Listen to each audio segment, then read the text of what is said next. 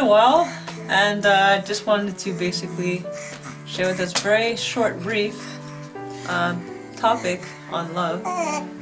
We asked ourselves, why are we lacking love? How come there's no love in the church, and so forth, and love amongst one another? I was going to share it quickly.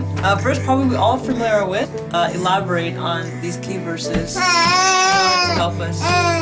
Yeah, in order to help get us. Yeah. Yes. In order for us to. Okay. Yeah. So in order for us to get on track. Amen. Are you saying amen, Matthew? Okay. I was gonna quickly pray.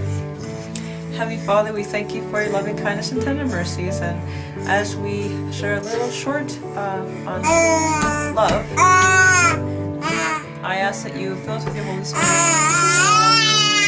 have a better understanding of you. In Jesus' name, amen. This 2 Peter chapter 1, verse 5 to 7, and we'll read. But also, for this very reason, giving all diligence, add to your faith virtue, to virtue knowledge, to knowledge self-control or temperance, to self-control perseverance, to perseverance godliness, to godliness brotherly kindness, and to brotherly kindness love.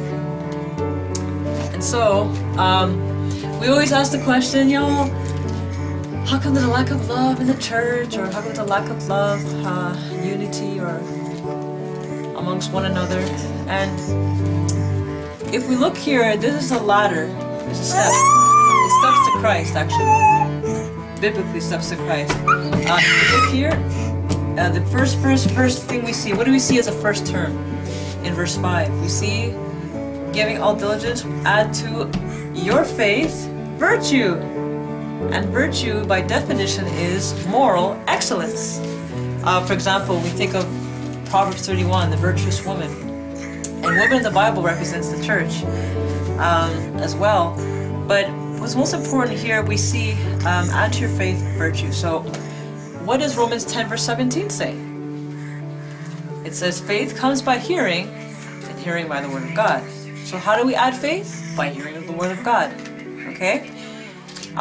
So when we add this faith, and no matter how little, remember Jesus said, if you have faith as little as a mustard seed, you can move mountains. So it doesn't matter how big or how small your faith is, it just takes a little seed. And that seed is the word of God implanted in the heart, and that's how faith grows or springs fruit. Brings to fruition. Yeah! Amen! So here we see add to your faith virtue, then after virtue, what's the next term we see? Knowledge. So when we acquire moral excellence through faith, by hearing the word of God, we will then increase in knowledge. Now, we think of Proverbs chapter 1 verse 7 where it says, the fear of the Lord is the beginning of wisdom, or beginning of knowledge, right? Knowledge is not just to know, it's one thing to know, it's another to apply.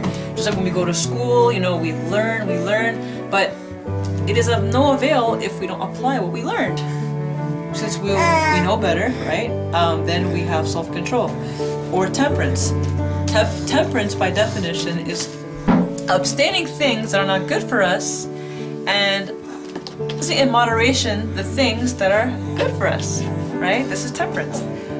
So self-control, once we know better, we acquire the knowledge of God through the Spirit, we will have, yeah, and after self-control or temperance, it says perseverance. So of course it takes a lot of perseverance, right, in order to have self-control and maintain that self-control, and only through the Holy Spirit can we maintain that self-control. And then the following we see here is after perseverance is godliness. So when we persevere in trials or all things, you know, they say when we're temperate, you know that there's a powerful thing where there's a link between diet, spirituality, and the mind.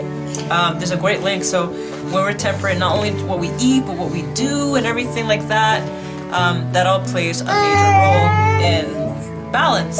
Not a form of godliness, but the true godliness through Christ Jesus. Then we see brotherly kindness manifested. It's not something that can happen overnight, and it's a process. I have brotherly kindness than love.